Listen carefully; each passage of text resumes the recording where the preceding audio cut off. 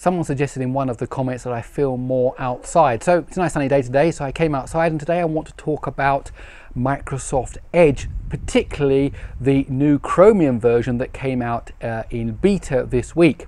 So if you want to find out more, please let me explain.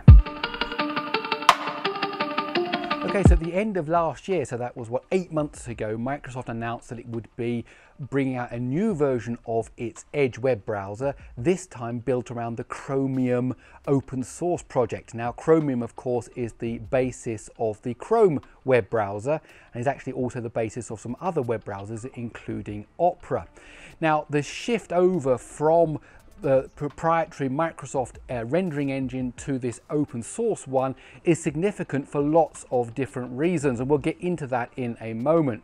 But what happened is this week is Microsoft dropped the official beta version of this new browser. It's been available for a while as kind of developer versions, but this is the first time it's gone with something that it thinks that normal consumers can use without having to be too technical. So, and on top of that, it's actually available for macOS. So rather than just try it now on Windows, I thought I would try Microsoft Edge on Mac OS. So what I'm going to show you now is really just my initial thoughts and a first look at it, and then after that we'll come back and we'll talk more about the significance of Microsoft switching over to the Chromium engine. Okay, so this is the new Microsoft Edge web browser on Mac OS. This is the version, of course, based on Chromium. So I'm really doing like a first look here. This is the first time I'm seeing these screens as well. So the initial setup here, do we want to start with your data or start from scratch? Well, let's see what happens if we start with your data. Key change required to access and import your saved passwords and payment info from Google Chrome. Okay, well, okay, let's carry on, see what happens. Okay, need to type in my password for my Mac here. And again, okay, choose a new look of the tabs. Okay, inspirational, informal, I say, and that brings up the news below that, focused. Okay, well, we'll stay on inspirational because I think that gives you the background, right? Okay, done. Okay, so here we go. Here is a list of all of this is it. Wow, that was quick. It's imported it all. Okay, and if we go down here, then I see we get the news, and this is obviously coming from Microsoft's search engine, all the news that they've got there. Okay, and if we close that tab and go to Welcome to Microsoft Edge Beta Channel, get involved. Thanks for joining. This is Microsoft Edge on Mac OS. Okay, so what are they telling you? What can you do? Okay, so first of all, this is the Chromium. Okay, this is a beta. Okay, you can get it on Mac OS, which is the first time you'll be able to get something from Microsoft like this for a long time. Get involved, we're listening. Okay, collections is ready for the first look. We're excited to announce the collections is ready for experimental. Collections allow you to collect and compare content you find on the web while shopping, planning, doing research. We'd love for you to try it out and tell us what you think. Okay, well, that would be interesting to see how that works. Protect yourself from the internet and trackers. We are experimenting with a new way to keep control of your privacy.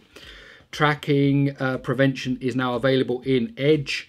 This feature protects you from tracking websites that you aren't accessing directly. Okay, well, that would be also good. Show 15 more tips. Sync your data with iOS and Android. Okay, what else can we do? Report a bug. Okay, you can go, of course, to a Chromium store. We'll look at that in a moment. Let's do that now. Browse extensions. Here you have these kind of official list of things, and there's some famous ones here, you know, Amazon and the ad blocker, Avast.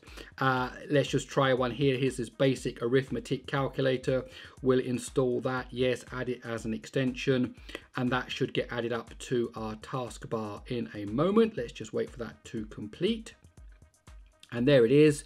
And of course, when you click on it, it just gives you this, you know, this little calculator you can use. So you know what you can do with extensions in general. Interestingly, though, if you go down to extensions here, you can say allow extensions from other stores. So let's activate that and say allow. And now we can go to chrome.google.com/webstore. And so here is the Chrome Web Store, and many of these extensions will work by default in the new version of Microsoft Edge. However, not all of them. Microsoft do have some information about that. Some limitations for Chrome Web Store extensions. The Microsoft Insider channel supports the installation of extensions from the Chrome Web Store, what we were just looking at. In most cases, these extensions will work great. However, there are two known issues. If the extension relies on a Google account functionality to sign in or sync data, it may not work properly because you're signing into Microsoft's account for all your syncing and so on when you use the new Edge. And if the extension relies on companion software on the PC, it may not work properly even if the companion software is installed. So obviously there's some differences there about how it can interact with installed programs on your PC. However, these extensions should all work, so let's give it a try. Let's try this Voxel Rebound. And of course, we're going to say add to Chrome, but of course, we're adding to Microsoft Edge. Add Voxel Rebound to Microsoft Edge. Yes, we're going to do that. And let's see whether this works. Remember, we're adding a Chrome extension to Microsoft Edge. Okay, so there we go. That's come up there now. So let's try and play it. Play. Ooh, I've never played this before. Okay, there we go. So the point is here, of course, is that this is a Microsoft, this is Microsoft Edge, but we've installed a Chrome extension into there because, of course, Microsoft Edge is based on Chrome. So Microsoft moving over to Chromium is kind of a double-edged sword. On the one side, it means that we're kind of getting a more unity nowadays. Way back in the day when you had things like Firefox, or even before that, Netscape, and then you had Internet Explorer, and you had then Chrome and the others. Whenever a new feature was added, whether that was something in JavaScript, whether it was something in HTML, whether it was something, a protocol that was supported, it would be in one web browser and then it wouldn't be in another web browser, and kind of the real bane of any web developer was having to make sure that websites worked on 7 different types of web browsers doing 7 different types of things, and that could be quite complicated, and you couldn't always rely on the feature set that you were getting in one browser in another. Now that Microsoft Edge is moving over to Chromium, that maybe means we're getting an alignment, which means that we can kind of all go on together in one direction as the web develops, and that's good. And from an open source point of view, Microsoft again have committed to contributing heavily to the Chromium project.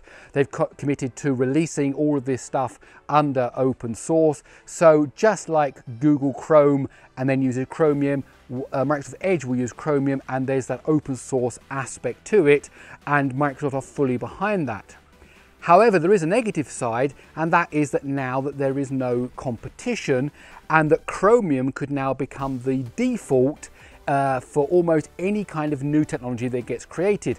And that's good and bad. As I said, it's good because we can all go on together, but it's also bad because it means that you can have domination, a monopoly by just one company, and that's, in this case, it's Google. So Google could take the net in a certain direction that could favor its view of the way cloud services should work, it could favor its view of the way it thinks the internet should work, and then there is nobody to bring checks and balances to make sure that things are moving in a general consensus rather than a monopoly by one company. Now, some people do mistrust Microsoft's intentions when it comes to open source.